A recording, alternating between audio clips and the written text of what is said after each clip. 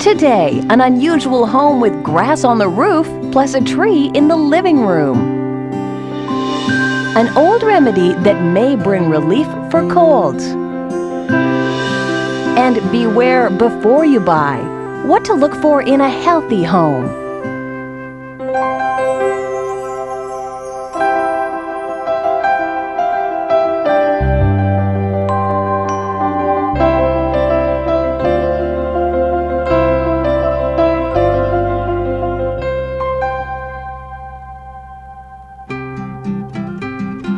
Hello, I'm Tamara Stanners. Welcome to Healthy Home.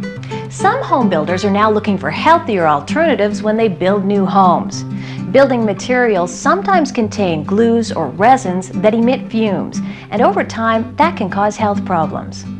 Our first story today is about a unique home in Vermont that is full of interesting options, from copper countertops to a tree growing inside. From the quiet country road, this looks like just another upscale house set in the Vermont woods. It's a nice looking place. It's in good shape. It's certainly spacious, and it's on a nice piece of property. Very nice.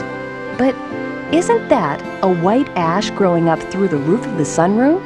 Is that some sort of optical illusion? Well, no, it isn't. And the architect and owner, Ted Montgomery, has an explanation. Well, our tree is the soul and the heartbeat of our house. We built a house around the tree.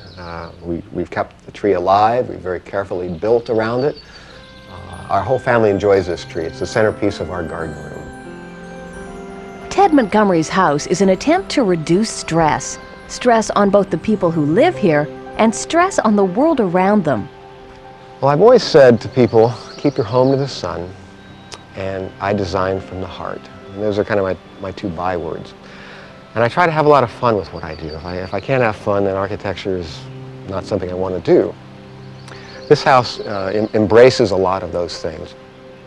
This house has lots of whimsy. The tree cutouts on the front of the house are an example of that. Another bit of pure Ted design is the widow's walk on the roof. Ted just couldn't resist.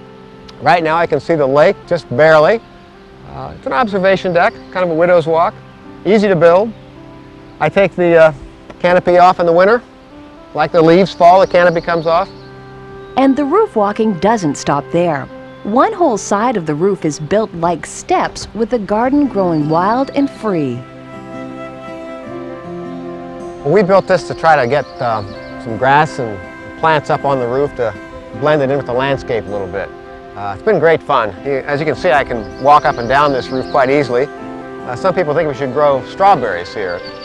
The plants and earth also insulate the house from tough Vermont winters. Earth insulation is used on the ground floor as well. Earth berms make the house blend into the land, and all that soil and turf keep the cold out.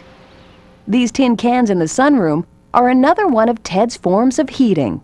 What these cans are full of is a eutectic salt, and the eutectic salt melts at 80 degrees Fahrenheit. So when the room heats up to 80 degrees, it begins to melt the salt, which is very handy because it also maintains the temperature a bit. It soaks up the heat. As the room cools and nighttime comes, the cans full of salt cool down, the salt solidifies and gives off its heat, its latent heat. Very simple device. There are no wires, there's no electricity, no plumbing, it's just cans full of salt sitting in your room. Ted's worked hard to come up with clean ways of living here.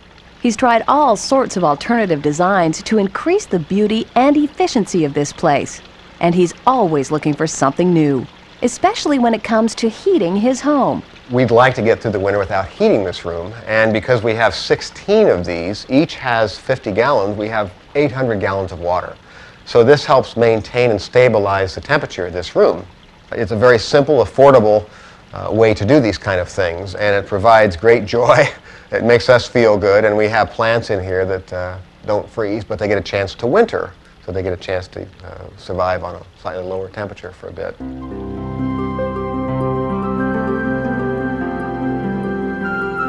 The living areas in the house reflect Ted's imaginative styling. Ted designed most of the furniture, and you can never get too far away from that sense of fun. To keep the inside healthy, the Montgomerys tried to use as many natural materials as possible, and that includes lots and lots of copper. And this is our copper countertop. We like copper. It's a very benign material. Been used in water supply systems for many, many years. Very safe. It's easy to clean. It looks like $1 million when it is clean. We want to stay away from laminates. Laminates tend to have a lot of chemicals. The glues that put the laminate on the countertop tend to have a lot of chemicals and outgassed for many years. So we stayed very simple, just a simple copper covering. I call it affordable elegance.